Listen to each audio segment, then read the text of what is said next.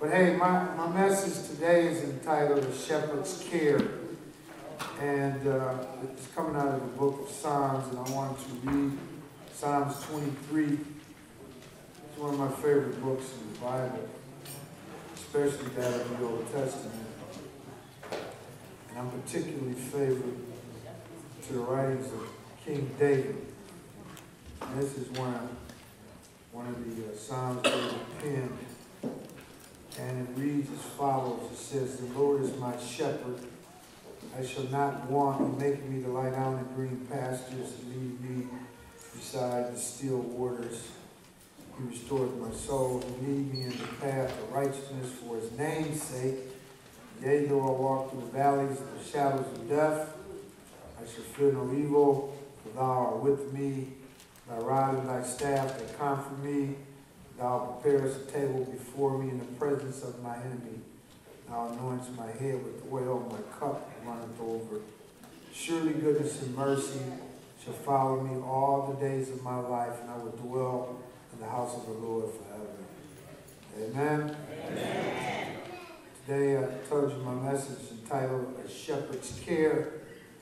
The title shepherd takes on a number of meanings along with some serious duties. A shepherd, in the general sense of the word, is someone who overlooks the care of sheep.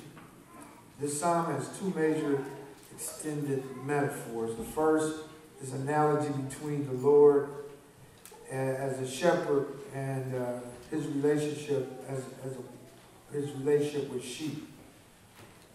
The big point of this metaphor is that the Lord looks after and nurtures his flock, and the speaker of this message is part of that flock, King David. So I would like to talk about a shepherd's care. Here in the Psalms, it says, "The Lord is my shepherd." I'm going to read this again. "He make me, I shall not want. He maketh me to lie down in green pastures." Before, when I presented this psalm to you, I presented it with a focus on the sheep. I told you that sheep are led by a shepherd. Unlike cattle, cattle are driven from the rear, but sheep are led from the front. And I told you that when it's referring to lying down in green pastures, that four things have to occur for a sheep to lay down. It can't be hungry, it can't be commotion within the fold, it cannot be pestilence, and it cannot be a predator in the vicinity. Otherwise, there'd be trouble and they won't lay down. I also told you that a sheep would not drink by rough waters for fear of drowning. But today, I'm going to take this psalm and give you a relationship not just as a shepherd with a sheep, but as the Lord to a person. And you being that person. Here in this Psalm 23, it says that, I'm going to explain each one of these verses. It says, "The Lord is my shepherd." That's referring to the Lord as being the overseer, the protector, the provider, the one who oversees the life of the sheep. And that equals a relationship. If the Lord is your shepherd, you're saying you have a relationship with the Lord. When you say Lord, you're saying he is the head of your life. I mean, you can testify that the Lord is the head of your life.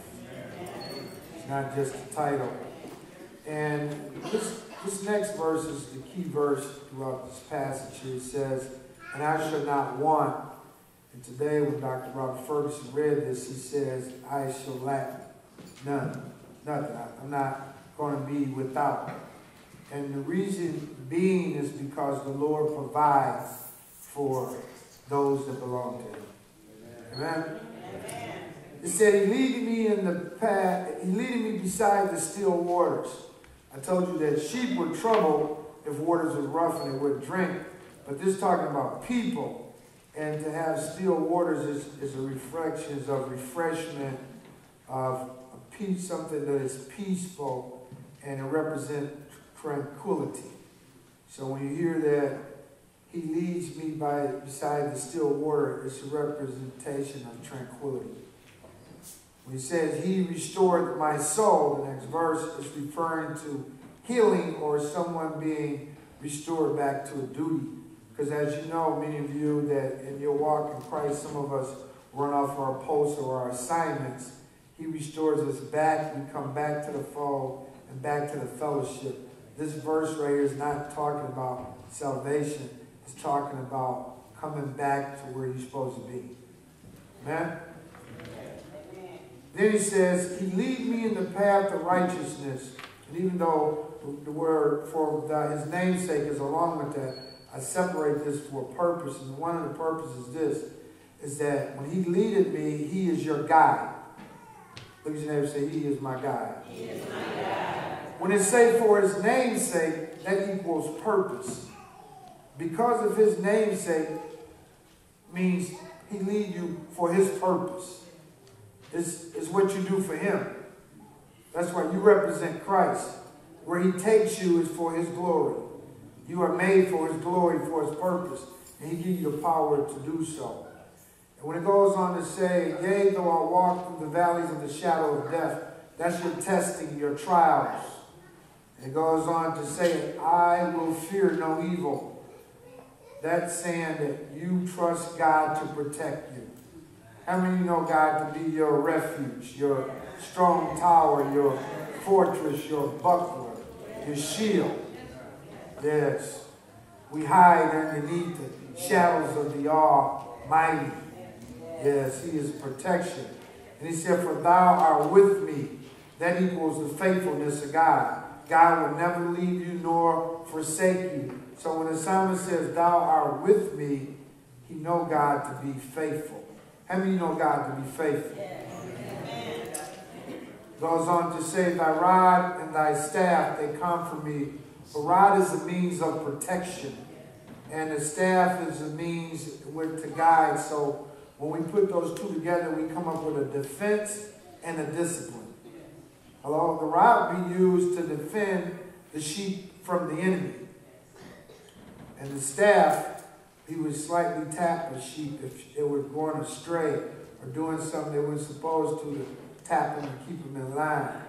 Some of you been tapped before, so don't act like you. Some of you might still be getting tapped right now. You know, so I know he didn't tap me. And it never ceased. I might have a longer cycle between taps, but every so often he taps me. How many of you testify the Lord is still tapping you? If the Lord is still tapping you because he's not through with you, and those of you that raise your hand, either you were just too tired to do so or you're lying. I would just like to think that you were just too tired to do so. Amen? Because God is not through this yet. Now, this one here is a special set. Thou preparest a table before me in the presence of my enemy. You know what that equals? Hope. That's what that represents. Hope. Because you don't know what's going to happen, but you trust God so well. You can prepare a table in the presence of my enemies, and I'm not worried about what they're going to do to me. Most people, if they're not comfortable, they're surely not going to be sitting at the table. But if the Lord prepares the table, it should be well with your soul. And so your hope is in him. And so in saying that, you know he got you. Next thing I want to touch on, it said, he anoints my head with oil. The oil is a representation of the Holy Spirit. It consecrates you. It sets you apart for the special work of the Lord. So when you are anointed, and we are anointed by the Holy Spirit, it's for the glory of the Lord. We are set apart. We are holy. We are a chosen people, a peculiar generation, a royal priesthood. We weird to the world. But unto the Lord, we are his sons and daughters. He anoints us. He equips us to do his will. He sets us apart for his service, for his work. Unto him be the glory. Next one says this, my cup runneth over. It's two views. One of the views is that the King James didn't translate this into the proper words, and it says that word should be refreshing. But the other view, and this is the one I'm jumping on, is the abundance. Yes. When my cup runneth over, that means he's a God of more than enough. I told you as believers, there's 3 walks that you're in, 3 phases of your life as a believer. You're either in the land of not enough, just enough, or more than enough. There's no in-betweens. Look at your neighbor. Not enough, just enough, or more than enough. Next verse it says, surely goodness and mercy shall follow me all the days of my life. And I don't know if I need to tell you this, but that equals blessings. If goodness and mercy, and he is goodness and he is mercy, and he shall follow everywhere I go, he goes with me. Isn't that a good thing to know? So everywhere I go, when I show up, blessings show up. Why? Because I'm blessed. How many of y'all feel like you're blessed? Let me show you how blessed you are. If you're a believer, and let's make sure you're a believer, because I don't want you running on this and you're not a believer. I don't want you to think you had this and you don't. When you're a believer, you are sealed with the Holy Spirit of promise. You can look in the book of Ephesians 1 and 13. It speaks about the Holy Spirit of promise and being baptized into the body of Christ, as found in 1 Corinthians 12. But as you are baptized into the body of Christ, you are sealed with the Holy Spirit of promise. In Ephesians 4 and 30 it says, and grieve not the Holy Spirit of God, whereby you are sealed until the day of redemption. So what that means is, once you belong to him and he put this seal on you, everywhere you go, that Spirit goes with you. Hello? And there's no way you can have a Holy Spirit that somebody can write your value down. God loved me enough to give his son, who knew no sin, for my life. That means I'm worth something. Hello? And the evidence that I'm worth something is that his Spirit lives inside of me. And everywhere I go, that worth goes with me. So wherever you go, look at your neighbor and say the value goes up. Hello? When you press your way out this morning, it didn't seem like much to you, but when you press your way to this fellowship, you added value to this fellowship because you brought the Spirit of the Lord with you, and where the Spirit of the Lord is, there is value. So look at them and say, God is not through with me yet. I may look a little rough around the edges, but I have great value. Yes, yes, yes. It goes on to say this, it's the next verse. It says, and I will dwell in the house of the Lord. That's security. When you dwell in the house of the Lord, it's security. The next part of that is forever. That's eternity. Dwelling in the house of the Lord is security. When they add forever, it's eternity. You know what the shepherd is saying? The Lord has you in every category. If you're hungry, he'll feed you. If you're thirsty, he'll give you water. If you're sick, he'll heal you. If you're weary, he'll give you rest. And if you are in trouble, he will give you peace. And if you need a king to show up to fight against the enemy, he will show up. What he's saying is, he has your back. He's not lacking. He's all-knowing. He's all power. And he cares for you. And he will provide for you as long as you are his. And you know what he says in the Gospel of John chapter 10? He says, I give unto them eternal life, and they should never perish. Neither should any man pluck them out of my hand. You can have a bad day, but you can't have a lost day. You can have an off day, but not a lost day. You can stumble to the right and you can stumble to the left. But I told you, you're like a yo-yo. God will let you go out so far on your own. Because you know sometimes we want to run off and do our own thing. But then he'll snap your heart right back to him. And you will come back to him. Sometimes we have to come back broken and limping and suffering. But we're going to come back to him. And guess what? This work that he begun in us, he is responsible for taking care of it. You can't take care of yourself, and the evidence is you haven't done it in the past. Do I need to go any further? I want to be light. You ain't been very good at taking care of yourself. That's why the sheep has to have a shepherd. Sheep not very good at defending themselves. Matter of fact, a sheep don't even know how to find food. They've been domesticated so long that they have to be led to a place to eat. And sheep are followers. If one sheep jump off a cliff, the lead sheep, the other sheep will follow suit. And you know what? For the most part, people are the same way. They don't just jump right off the cliff. They jump into stuff that can kill them because they see somebody else do it. I remember somebody would say, well, such and that's doing it, and they don't say nothing to her, and the other person is doing it, and they're not saying, hey, you know what? The ways of a man seems all right, but they lead to death. Don't trust yourself.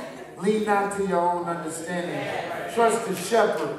The good shepherd laid his life down for you. I want you to turn your Bibles to the Gospel of John, chapter 10.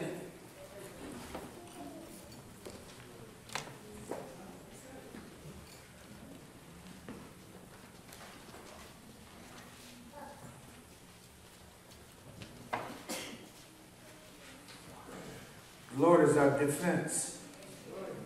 Yes, He is the forgiver of sin and the giver of eternal life. He is our hope and our refuge. Yes, He provides for us according to His riches and glory.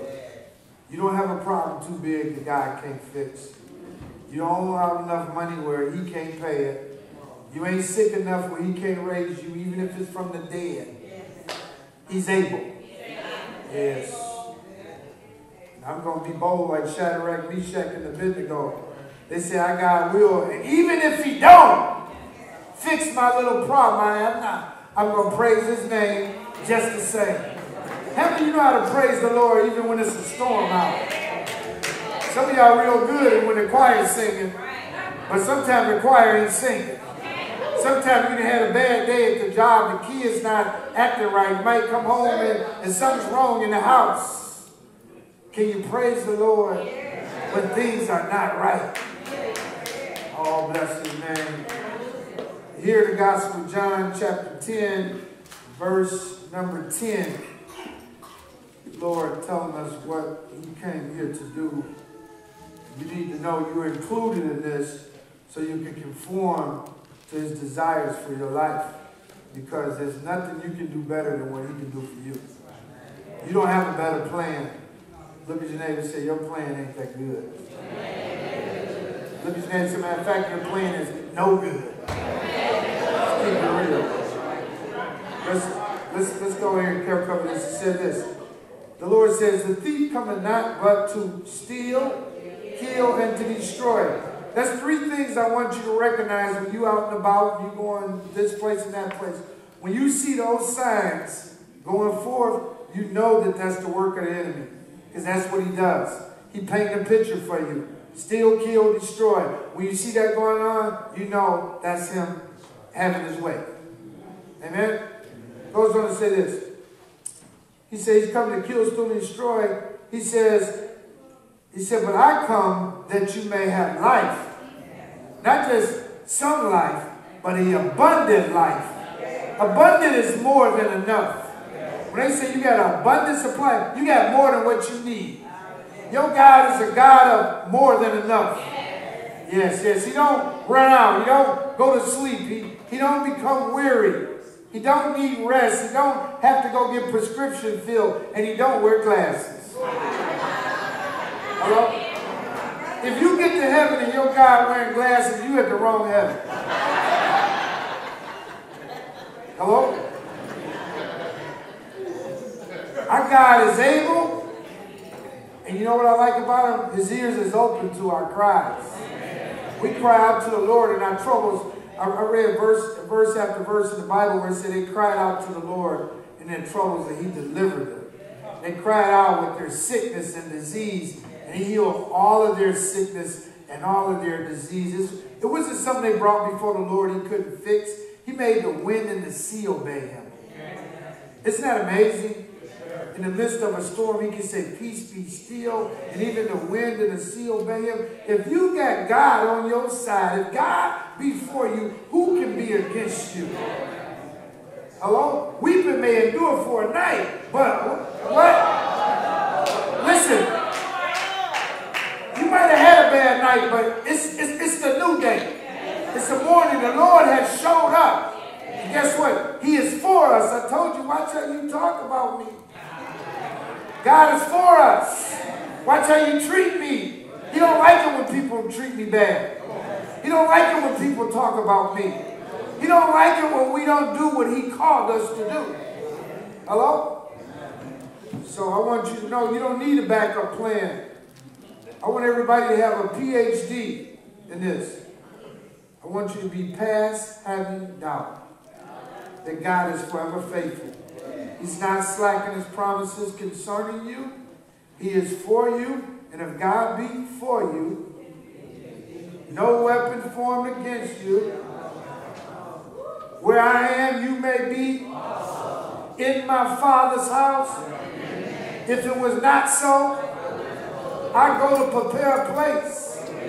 Yes, yes. I am the way, the truth, and the life. He says, I am the resurrection. Yes, he says, behold, I make all things new.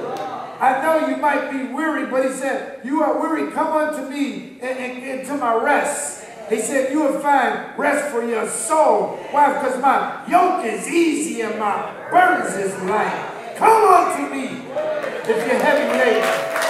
Bring your problems. Cast your care upon me because I care for you. Yes, come on to me. Yes, yes. I'll take your sin. I'll take your death and give you life. Oh, what an exchange. You took my troubles. You took my suffering. You took my sin and gave me life.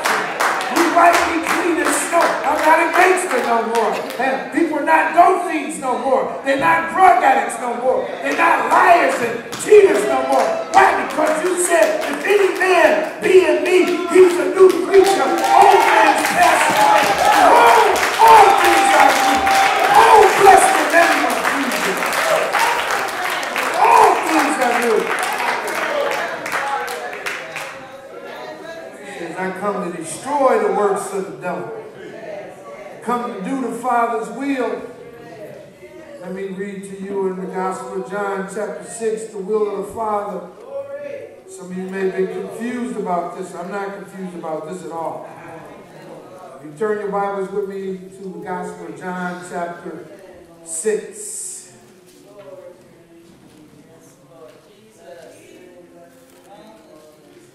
Our God is a redeemer. Hello? If y'all knew what I used to be and what I used to do, and y'all see I'm in this place now, some of y'all might be wanting to dance just a little. I remember one of my boys told me, he said, Kimbo, if the Lord can save you, he can save anybody. That's what he told me.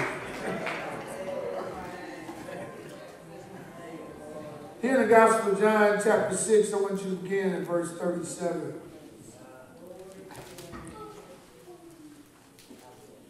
This is a very special love affair. It says this, all that the Father give me shall come to me, and him that come to me I will in no wise cast out. This is Christ speaking. Goes down to verse 44, it says, no man can come to me except the Father which has sent me draw him, and I will raise him up at the last day. God the Father draws you out. Christ receives you, and the Holy Spirit seals you. Go back to verse number 38. It's very important when you study in the Bible to find what the purpose of what you read, what is it for? What is the meaning of it? Right here, Christ tells you what his purpose was. He says, for I came down from heaven not to do my own will, but the will of him that sent me. And this is the Father's will, which has sent me, that all which ye have given me, I shall lose nothing, but shall raise it up again at the last day. The Father's will. All that he gave me, I'm losing none. You can't slick them away from me. They can't leave even if they want to. And you know this, who would be foolish enough to really be saved and try to be unsaved? Who that stupid? Who would be foolish enough to want to give up salvation to go to hell? You cannot knowingly know the truth and want to walk away from it. The truth will set you free. And the Bible says not just free, but free indeed. I told you some things that God has delivered you from, you will never taste them again. And that's the evidence that he is God. You may say, I'm not going to do this again. I'm not going to drink again. I'm not going to gamble again. I'm not going to cheat again. And you know you've been lying. Hello? How many of you ever said you weren't going to do something again and did it? Somebody even said all the time. I heard that from the congregation. They said all the time. I'm still struggling. God's not through with us yet. Let it be well with your soul. The shepherd said there's no lack with this God. If you got some God other than this God, and this is the only true God, you lack it. Let me give you some evidence here. Listen to this. I told you the key sentence here is, I shall not want. Why is there no want? Because the Lord is his shepherd. The Bible says, in him dwell the fullness of the Godhead bodily, and you are complete in him. He's fully God. And he can do what a full God can do. He's 100% God, and he's able to do 100% things that God can do.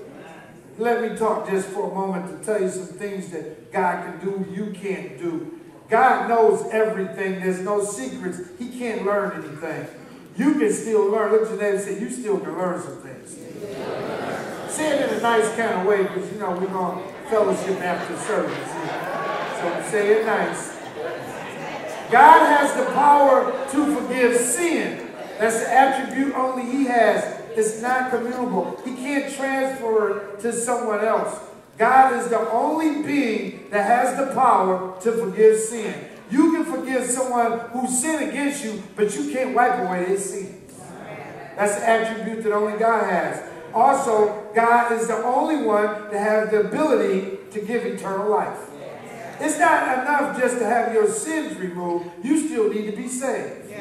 You know, some stories in the Bible about the Lord casting demons out of people, and some people seem to take that and think that, well, since he cast a demon out of him, he's saved. No, that just means he cast a demon out.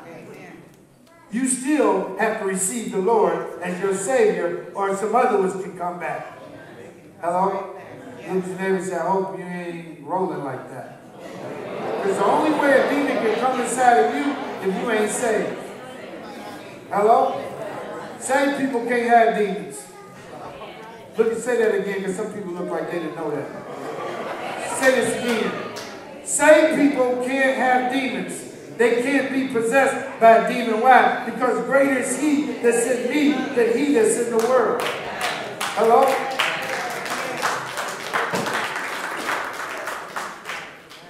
Let me close with this. I told you I wasn't going to be long before you. This is about quitting time. It says this. Who is your shepherd is the question. Because I spoke about a shepherd's care. But some people may have a wrong shepherd. I hear somebody told me that a person they know believe in Christ. I go, is it the Christ of the Bible? Because I run across a lot of groups that we believe in Jesus. You believe in Jesus, God in the flesh? They go, no. I said, we don't believe in Jesus. They said, why are you so dogmatic? It's what the Bible teaches me. You got a problem with it, take it up with the Lord. He put these words to print. He inspired these men to write this what is written. You got to go by that. We're dogmatic about that. There's no other name under heaven whereby you can be saved. It's at the name of Jesus. Every knee shall bow. Every tongue shall confess. It's not an option. It's only one Savior. His name is Jesus. Okay? So, who is your shepherd? Is it Jesus of the Bible, your shepherd, or is it some other?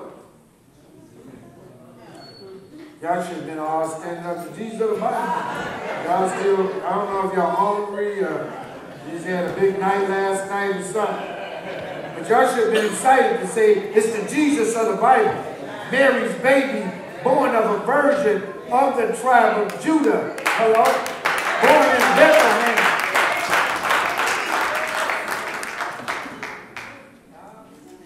Are your needs being met? Some of you cry when you got money, cry when you're low money, cry, just cry all the time. How many know some people, they cry when they got something, they cry when they don't have something? You know what that's saying? I'm not satisfied with you, Lord. I'm not pleased with your performance. That's what it's saying. You don't know that sometimes, but you didn't know till today. Let's give you that. When you complain all the time, you telling the Lord, I'm not pleased with your performance with me. Look at your neighbor and say, watch what you say. Because it can. Come on, I learned this when I was a criminal.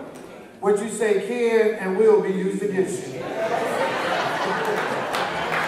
I learned that. Who said that? Who said that?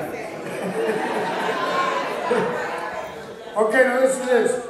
Are your needs being met? Are you fearless? You know, he said, yea, though I walk through the valleys of the shadow of death, I will fear no evil. That's the part where we're going to separate from company here. Some of you real good, but you've been fearful. You know where fear comes from? Not trusting in the Lord.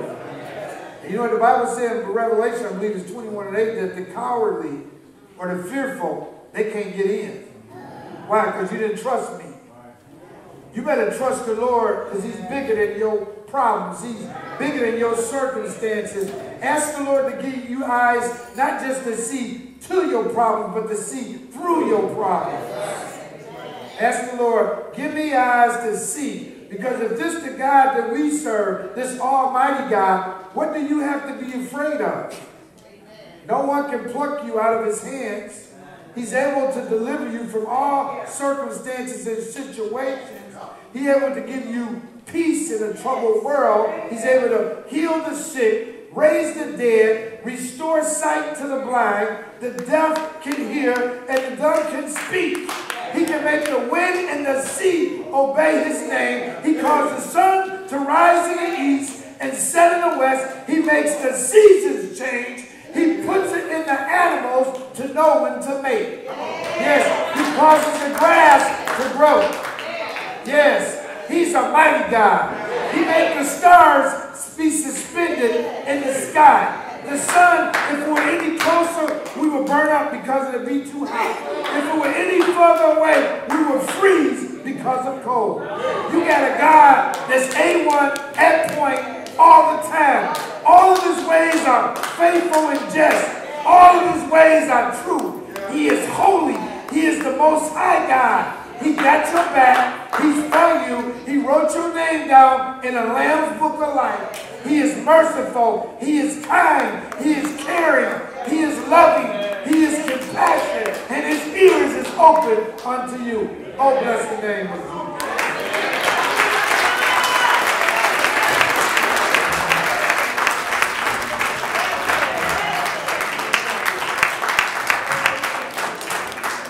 The shepherd care is everlasting. It's not a temporary circumstance. Chance. It's not something that goes on only if you do good. The shepherd care is everlasting. So unto you. I see a lot of people raise their hand like they were saying, but I know by how strong that is. I've been around the block a few times. If you don't know Jesus, I'm not just talking about name, personally. I pray that the Lord draw you on today to salvation. I pray that you save your soul, forgive your sins, put purpose in you, that you may glorify him. Is there any in the midst of this fellowship on today that need to be saved from their sins, that need to be forgiven?